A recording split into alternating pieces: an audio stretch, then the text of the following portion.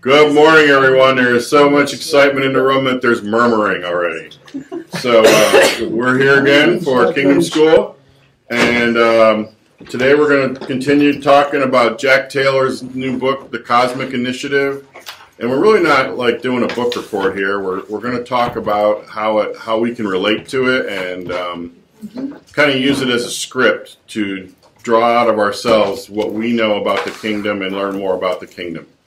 And I wanted to start today with just a chance for anyone to comment, because some of you weren't here last week. Some of you were here last week and didn't have the book.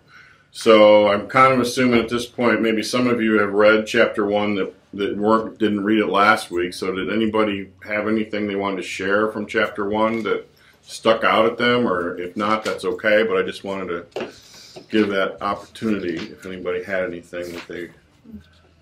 And you're all looking at me with silence, so that didn't work. Okay. No, we talked about it last week. Yeah. But it was cool because to me just the title, Cosmic Initiative, that just kind of, when you just hear the title, it went over my head. Yeah. Once he explained, me too. Understanding the kingdom and the fullness of it beyond just even the earthly realm, but into the spiritual realm, into the cosmos. Then it's like, ooh. Right. Ooh, now I got it. Yeah, we forget that there's other universes out there besides the Milky Way. And it kind of brings it, in a way, it kind of connects the spiritual to what we can, like I say, the scientific. I mean, to me, when I say the universe and the cosmos, I think of science. I think of what we've named it. Mm-hmm. But when you connect it to the kingdom, then to me it all comes together. At least that's what I felt. To me, it was that the kingdom on earth doesn't mean anything without being connected to the kingdom of heaven. Mm-hmm. They're supposed to be inseparable. And that's where the real power and authority comes from. Yeah. Okay.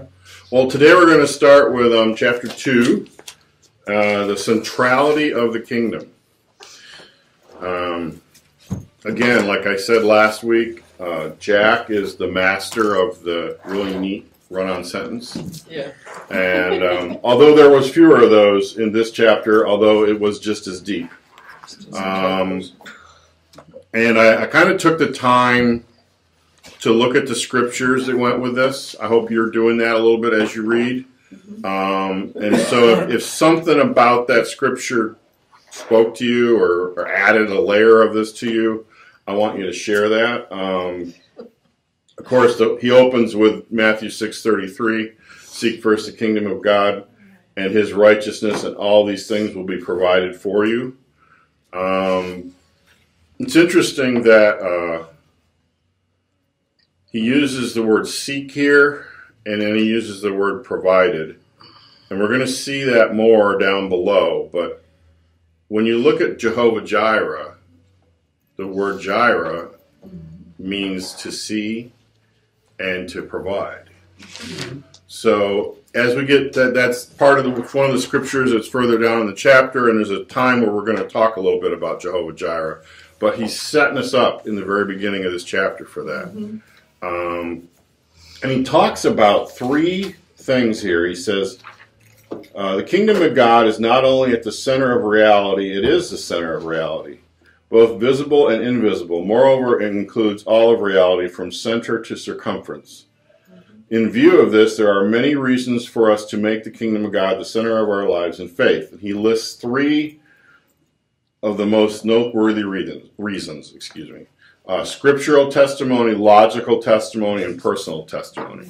So that's really the outline for today. I'm going to walk us through each one of those, and we'll talk about them. And what he means by scriptural testimony is he means, everything about the kingdom can be justified and experienced in the Word, in the Bible. So he walks us through about a half a dozen scriptures to try to prove that. And of course, that's just a sampling. I mean, you could have your own list of scriptures, and I would encourage you to do that. The first one he uses is 2 Timothy 2:15. And he picks this one. He says, the Bible contains thousands of truths, all valid but not all equal. As we study the Bible, we need wisdom and anointing to rightly divide or correctly handle Scripture. And in the Passion Translation, 2 Timothy 2:15 says, always be eager to present yourself before God as a perfect and mature minister, without shame, as one that unapologetically preaches the word of truth. And in some other versions, it might say, instead of as a perfect and mature minister, it might say, as one approved, a worker or a minister or something like that. So don't take that as this only applies to the pastors. And I mean, it's to you, it's to us, it's to all of us individually. And Timothy wasn't speaking like to the heads of churches when he spoke that. We must be able to recognize the value of individual parts that make up the whole without fixing on them to the point that they obscure the whole, which is the kingdom. The kingdom of God encompasses all the truths. It does not compete with them. This fact cannot be overemphasized. And he talked in there's a couple of sentences in there about truth and about, there's some truths that are more important than others. But then he said, don't just take one truth and let it override everything else to the point where you ignore other things. And he talked about that as like the entryway to heresy, entryway to the occult. Right. And it's interesting because if you think about some of the cultic religions that we have today, they've done that. And denominations. And even some denominations have done it some denominations have done it without becoming cultic. They've just, it's like their ethos, that's like, we are, I'm not going to say any of them, but we are this, and our core belief is that. Right. And they're not wrong.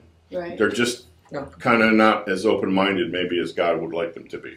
Is that a nice way to say that? Or not inclusive of all truth. Not inclusive of all truth, right. They focused on a truth instead of the truth. Right. Or they're not. I like that. Or they're not kingdom-minded. Right. Yeah. And we're gonna take some time here in a minute to talk about how each one of you became more kingdom-minded, because that's really the purpose of this chapter.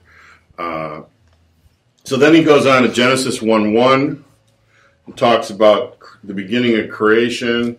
One of the neat things he says here is that the God that hovered over the water at the beginning of time is the same Holy Spirit that lives inside of me.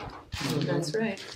Now, I knew that before but when he said that and I read it, I was like, oh, yeah.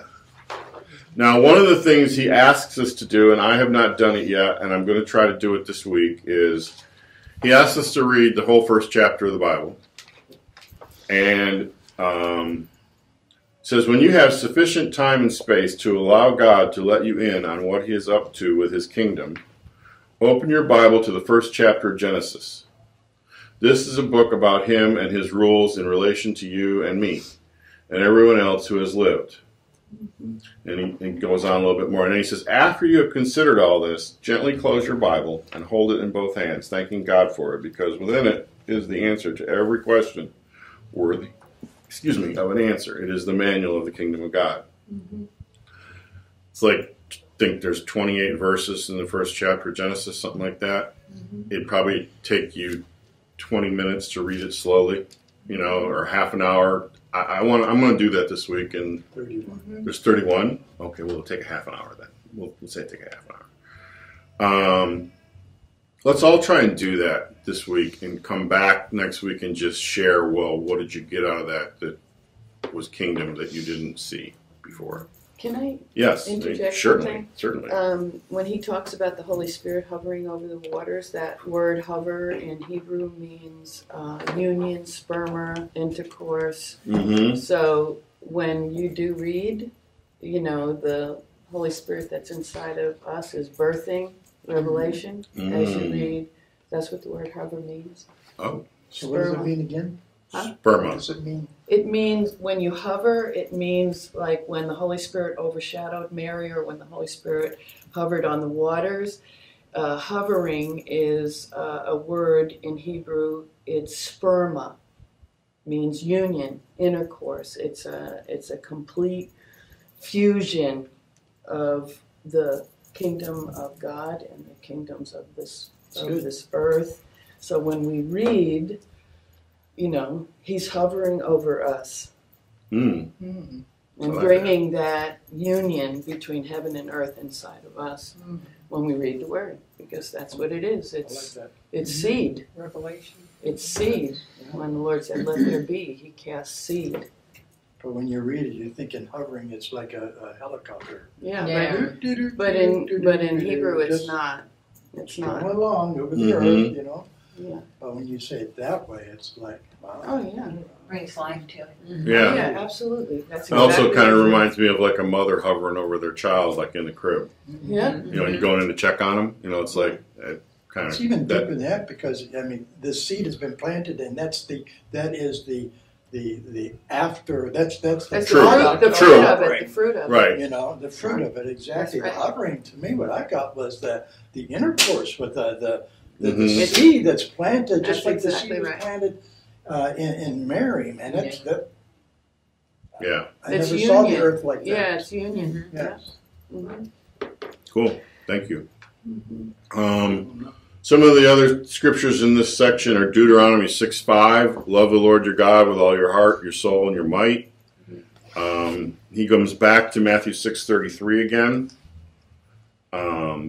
I did a little reading on this in the Passion Translation just to see if it was different. Of course it is. So above all, constantly chase after the realm of God's kingdom. Amen. Instead of seek first the kingdom of God. I like that, chase. And the righteousness that proceeds from him. Then this is good because, read, somebody grab 633 in another version, please. That's the last half of it. So seek first the kingdom of God and his righteousness, and all these things will be added unto you, or something like that. Isn't that basically what it says? Yeah. So what is and all these things? It's everything. What do you think it is? Well, when I was reading it, the Lord impressed upon my heart that 633. we tend to, when we read it like you guys were discussing before, that we take it to the literal sense. That as we know it as Christians, that when we see God's kingdom, He provides everything else for us: food, clothes, finances, and so on, and health. But the Lord showed me, no. This is how it's always been understood, but the revelation I'm trying to give now is that when you seek my kingdom, I give you every tool, every weapon, everything you need to, 1, defeat Satan, 2, grow in your kingdom walk, and 3, become the person who you're supposed to be. That's what I got out of it. Okay. That's good. Somebody read the second. You can read the whole. This is a short scripture. Read it in a different version. But seek first the kingdom of God and his righteousness, and all these things shall be added unto you, or to you. So, and all this is a simple statement, and we don't things. even know what all these things We do. are. They're all in the chapter before it. Are in they? The verses before it. Okay. You've got, don't worry about your life, what you eat, drink, or your body, what you put on. Don't worry about clothing. Look at the birds. tomorrow. God takes care of them. How by worrying can you add to your stature? So if God clothes the grass of the field, then he will much more clothe us. I mean, that's just one of the things. There you go. Okay, right? good.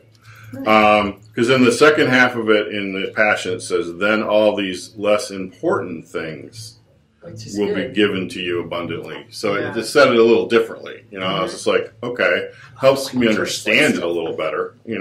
Now, not to take away from what Revelation Nelson's getting out of this. Those things are there too. They're both there. I mean, it's not, one does not negate the other. Yeah. Then the last scripture in this section is Revelation 11:15. The kingdom of the world has become the kingdom of our Lord and of his Christ. That's like in the middle of this chapter, middle of that verse. Let me read the whole thing. I didn't write it all down.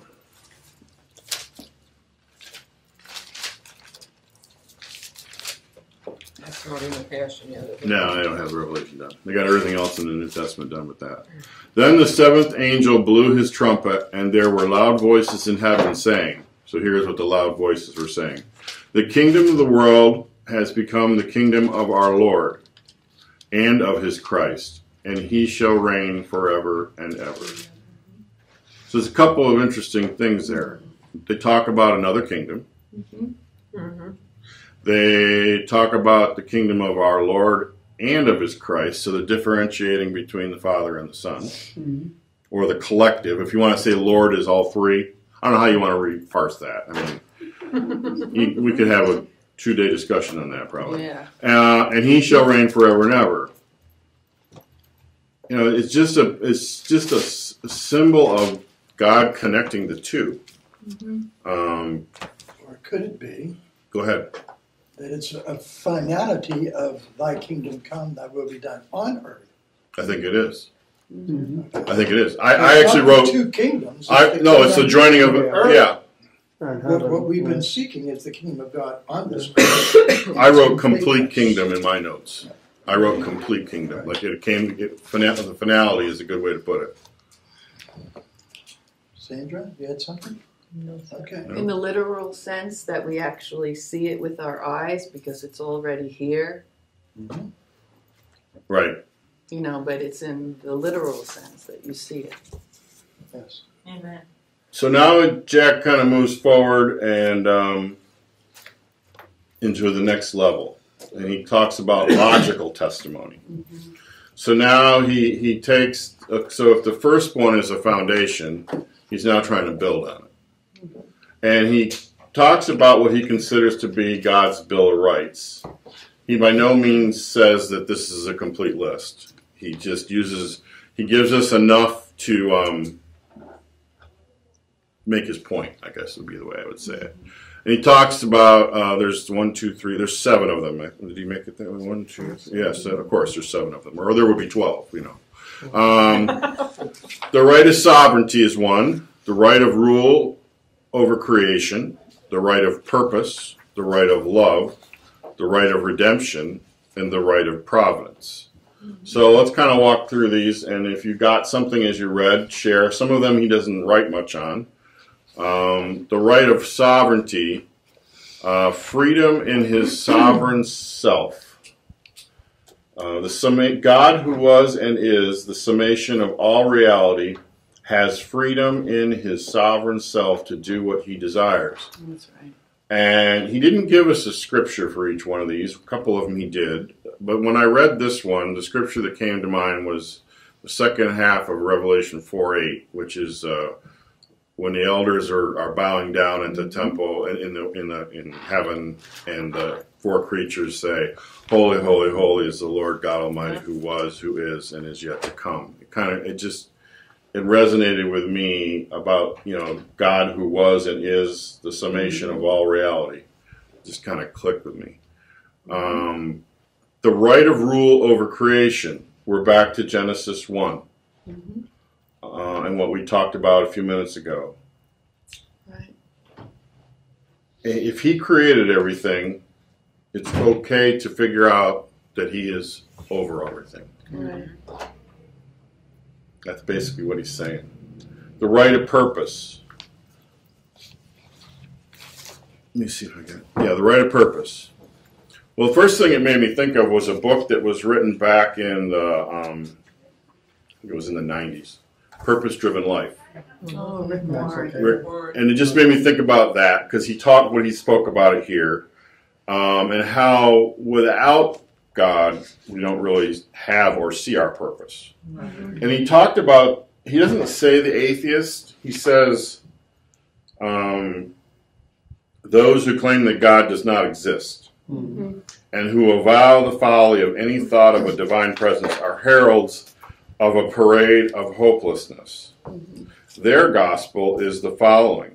Human beings are nothing more than matter in motion, the soul a product of fantasy, the afterlife a myth, human purpose a massive illusion. And I read that and it said their gospel, you know, and I was like, It's the gospel of the atheist. And I was like, I've never seen anybody put it down like that succinctly. And yet, if you read that, and you think of some of science fiction and some of the movies that we get to see, that maybe they don't portray themselves as ungodly and anti-God, but they portray themselves in this way. You know, human beings are just dust. The soul is a fantasy because there'll be some kind of fantasy life in the movie. And then the afterlife, a myth, you know, it's like that far-off tale that no one can understand. And then a human purpose, we don't have one. And actually, one of the movies that comes, I'm trying to remember the name of the movie right now. It's the one right now that Animal Kingdom has just made the whole new land for. Pandora. The Avatar one? Avatar. And this, just as we were sitting here talking, this statement, and I'm not trying to say that Avatar is ungodly or anything, because it's a beautiful movie, you know, but if you think about what that movie depicts, it depicts this false reality. It it does have good and evil in it, you know, but it's just interesting because I think it's kind of in a way an example of this sentence. I'm not saying it's atheistic or nothing. I'm not trying to judge that movie. You can have your opinion about that movie one way or the other. I mean, I don't think it's a bad movie, you know, but actually I like the movie. But it's just interesting because if you won't believe in God, you won't believe that there is a God, you find a way to replace him with things you can understand and things you can justify a different way. You find a different way to justify afterlife. You find a different way to have a soul. Your spirit is New Age. You know, you're just replacing it with something you can grasp without saying there's a God. Right. Well, they're not admitting that they actually have a void in their heart for God. That's right. But if you look at the title of that movie, Pandora, that should say something. That's the land, yeah. You look at the dragon, whatever you call it, flying. A banshee and Irish is a demon spirit. And there's several versions of that if you do research. All right, there you go. So that answers that question. That's not godly. Right. But they need to fill the void in their spirit man for something because they don't know God. Yeah. Very good. Because they are the God. Somebody has to be God. So. Someone has to be. Well, that's just it. Even when you say there isn't one, you're trying to fill that void with something. Right. You know, you're absolutely right. Even if you're saying he isn't there, or she, whatever, it isn't there, without gender, right? I got to have something to fill that space. That's right. Or I'm just empty and lost. Right. And to me, I think there's a difference between being empty and lost and saying there is no God. Yes. Because if you say there is no God, you've made a decision. Yeah. If you're empty and lost, you're that. You're empty and lost. You still haven't decided. Option, yeah. There's still an option there. And there's a different kind of, that's a different place. So, where are we here? Right of love. Right of love, thank you. What do I have here? We talk about, you flip a page and you'll find out. 1 John 4, 8, and 16. Okay. I went again to the Passion Translation just trying to get a different glimpse of this because I knew the scripture in any other version. The one who doesn't, this is 8. The one who doesn't love has yet to know God, for God is love. And under the notes there it says, our God continually exists, being love. God's love was revealed among us. In 16, it says, we have come into an intimate experience with God's love. We're back to hovering. And we trust in the love he has for us. God is love. Those who are living in, and God lives through them. Okay, I think I got that right. I may have messed it up. The right of redemption. God has the right to rule over all whom he has personally redeemed. That's what he says. That's what Jack puts it. So in other words, Jesus died for all. That's right. So whether you choose that path or not, God did redeem you. So you can't say, well, I'm a Muslim or I'm an atheist or I'm a this or I'm a that and I'm a Hindu and my God is different and I don't, because the same God did the same thing for everyone, whether they accept and believe in it or not. I got to looking at that word rule because I think many times the connotation of rule means you control somebody else. You're ruling the things that they do. And I thought, that's not God. That's not the God I know now. So what am I really looking at? So I looked it up in the dictionary. And rule is to have an influence over, to guide, and to govern. So it doesn't mean it total doesn't mean that I don't subjectivity. control you. No, Right. It means that I can. That's good. Right. That's good. That's why he's a king and he has a kingdom. Oh, the rest of us are dumb. Not kingdom, meaning that There's many of us. there's a ruler. Yeah. That's why he's called a kingdom. There is a ruler. What? Yeah. That's right. But that was good that now that you know that it is a kingdom, he is the king, he rules, but he doesn't rule with an ironclad. Yeah. Yes. He rules with love. He talks in here, he uses Acts 20:28. And the lead-in sentence says, God has the right to rule over all whom he has personally redeemed in Christ, the church of God, which he purchased with his own blood. And then the reference is Acts 20:28. So I kind of looked up, and I think this is a paraphrase, but who's the audience is here is a little interesting. Paul in chapter 20 is speaking to the elders of the church of Ephesus. Guard your heart, be true shepherds over all the flock, and feed them well. The Holy Spirit appointed you to guard and oversee the churches.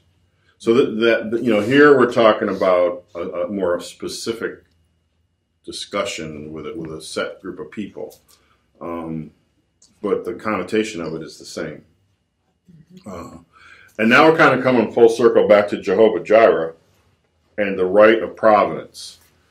God has the right to be our main provider, the one we are to look to first for all our needs. Jesus said, seek first the kingdom of God and his righteousness, and all these things will be provided for you.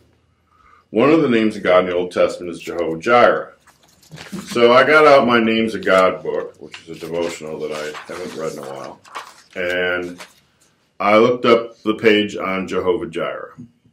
The Hebrew word Ra, from which Jireh is derived, means to see. In this case, it is translated as provide. Since God sees the future as well as the past and the present, he is able to anticipate and provide for what is needed. That's right. Interestingly, the English word provision is made up of two Latin words that mean to see beforehand. So when you pray to Yahweh Jireh, you are praying to God who sees the situation beforehand and is able to provide for your needs. That's right. And I think the one thing we have to remember there is he doesn't provide for our wants. He provides for our all needs. these things. Yeah.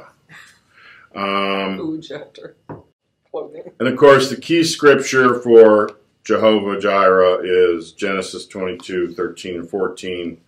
Abraham and Isaac, when he went to sacrifice him on Mount Moriah. And in that devotional, it takes you through that scripture for like a week. It shows you different aspects of it.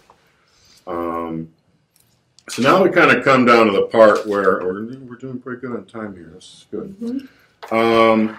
The last thing Jack uses is personal testimony. And he said, the third reason to make the kingdom of God the center of our lives and faith is the personal testimony of those who have experienced the kingdom and are convinced of its reality.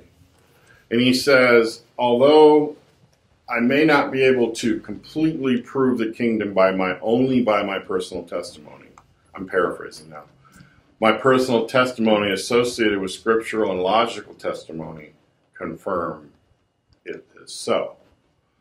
So what I wanted to do in this part was, I thought I would bore you for a second with my personal testimony on the kingdom.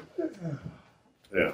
And ask you to share yours if you want to. And so for me, I had to think about this a little bit. I actually pulled out a couple of journals to get some dates and stuff. I grew up in the Methodist Church, and so my spiritual upbringing was denominational. And then as a young adult, I was still in the Methodist Church and into middle age. And then in 2004, I left the Methodist, in like 2002 to 2004, I left the Methodist Church and helped plant an independent, I just call it like a baby Methodist church because it was still with an ex-Free Methodist pastor, wasn't Spirit-filled. And then in 2004, I started attending a Spirit-filled church. And I think that opened my eyes more to the kingdom. And it really wasn't until 2012 when we merged the two churches and I started coming here with Charlie that I began to, and then the first thing that happened for me was I began to understand and embrace sonship and spiritual father. And along the time that happened, my eyes began to be opened to the kingdom. And part of that was because Charlie was beginning to preach on it more. Part of that was because I was seeking it, and was like, well, what is this kingdom that everybody's talking about? And it wasn't that I hadn't heard of it before, but I had never really spent any time dwelling on it before. And so then I found that in that spring of 2012 was where, if I look at my notes and my study stuff from back then, that's where I really pressed in. And I did a lot of personal study. I asked God. He showed me things. He spoke to me in different ways.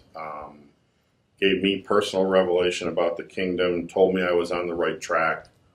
Encouraged me to keep going with it. And then I think for a while we kind of get to a place, or I got to a place where I was like, oh, okay, I get the kingdom. Charlie even said, I get the kingdom. Cool, I get the kingdom. You don't get the kingdom. You don't get it and put it in your pocket and say you have it. Because there's more of it. There's so much more of it. And so I will say in the last 5 years, there's probably been times where I've kind of gone dormant on it and not kept studying it and kept expanding my thoughts on it. And then there's times of renewal in those 5 years.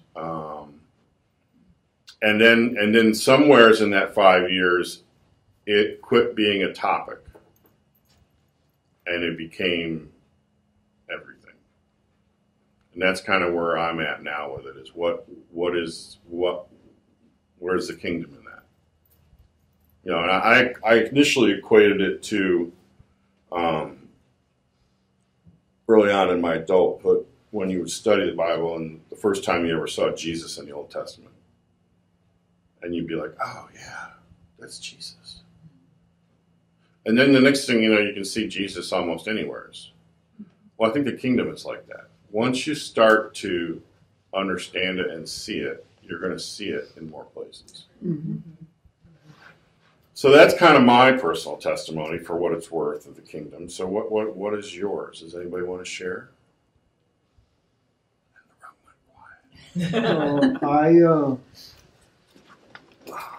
Most of from the history that my mom told me, I had been having encounters with angels from a very young age, from the age of 2 through 4th grade, when I started becoming an altar boy. I would have encounters during the services where now I understand it was the Holy Spirit coming upon me. I would shake and tremble, cry incessantly and I'm like, what's going on? I thought I was going crazy. But then when I accepted the Lord in 88, I understood what was happening to me in those 4 years as an altar boy. There was the Lord trying to show me who He was, trying to show me His love, trying to show me He's real. Because in the Catholic Church where I grew up, which is where I was an altar boy, they talked about Jesus and they talked about God and the Holy Spirit, but they limited you to what you knew. what you were to know, because only the preacher preached, the priest and whatever he preached, that's what you went with all week. But I knew there was more. And like you said, I started, as I read the Word, I started seeing Jesus in a lot of things. I started seeing the Holy Spirit with the gifts and the anointings. Then I started seeing the Father with His love. And like you said, when I started coming here, I started seeing the sonship. I'm still learning about sonship. I haven't gotten all of it yet, but I'm still learning. But in the whole thing of the kingdom, with the Trinity and everything we've been learning, the main center of all the kingdom is God's love. How He loves us so much that He'll do anything to have us be a part of Him, because that's who He is. He's love, and He created us to love in return. Good. Anybody else? I grew up Baptist, and going to a Baptist church is, you didn't really know about God. You could do whatever you wanted and come back to church and you're saved. But then I learned that was wrong. I went to a holiness church, and we had to wear long dresses. If you couldn't wear pants, you couldn't wear jewelry. And if you did that, you weren't holy, you weren't saved. If you didn't do that. And I was under that for a couple of years. And then I moved here to Florida and was seeking for the real kingdom of God, not me being more holy than anybody else. But I did learn that there is a kingdom, but I wasn't a part of it yet until I came here. That's an interesting way to put it. Yeah. I bet that's true for all of us. First, it's a topic. It's something we learn. Then we learn, no, I'm part of it. That's good. I like that. Thank you. Yeah. Well, Sandra, you got from freedom, because you all blinged up all the time, girl. Hallelujah. You got She's freedom, girl. Yeah. That when I did get free, I'm like, that's not, God is not looking for what you wear. Yeah. He's looking at your heart. He's looking at what we should be doing for Him is winning souls, not, because I got on these clothes, I can look like a man that's homeless. But as long as I have love in my heart for anyone and teaching them about God, then I'm right. But these are things. They can go anytime. So I'm just grateful that I did learn about the kingdom of God, and now I'm a part of it. I'm a part of it. I knew it was missing in my life, but now it's not. Amen. Yeah, I look at this church. I look at it. I don't look at it as a church. No. I look at this as a training center. Yes. Yeah. And anybody that comes in here just for the sermon or just for the worship I think they got it wrong. I think they're missing the whole thing of what Pastor Charlie is all about. Pastor Charlie is not about the sermon. It's not about the worship. It's good, and it's honoring, and it's a gathering. But I think that if you leave here and come here with the love, with the understanding that you're going to get something about the kingdom, no matter what, and then leave here with that same thing, you're going to be a better person. But you have to come with the understanding and seek first the kingdom of God. Exactly. If that's what we're here for. So that's why I'm here. I'm here just like most of you is. Karen and I have been in ministry for years and together, and we've been in huge churches. I haven't called Kingdom of God. What's this kingdom stuff? And when Pastor Charlie started talking about kingdom, I was going, my God, what did we do for the last 28 years? How do we do this? And then how can you come here without getting that thirst for the kingdom when it's all around you and it's taught?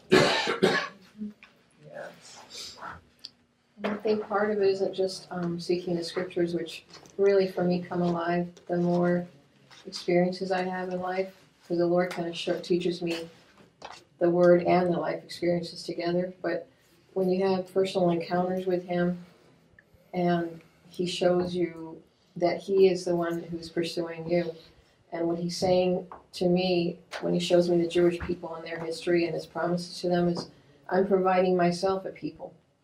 And so when He woos us and brings us to Him, He's providing Himself with the right people that He wants to be in His family. And it's kind of hard to explain, but it's the more you have experiences and understanding with Him and His Word, the more you realize that you are part of the kingdom and that He is the kingdom.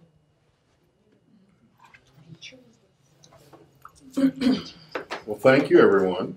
I think that concludes another day at Kingdom School. And next week we got chapter 3, which is instructions for your kingdom journey. So read up and come prepared to talk about that and talk through it. And thank you, everybody out there that's watching us online. And we look forward to seeing you next week. Be blessed. Thank you for tuning into today's message from Identity Church. To know more about us, go to identitychurch.net, where you'll find resources such as a calendar, media, and upcoming events. You may also download an app for your mobile device from the Apple App Store or Google Play. Then from your mobile device, you can hear our messages, read from the Bible, take notes, connect with us on the social media, and even pay your tithe. Again, thank you for tuning into today's message from Identity Church.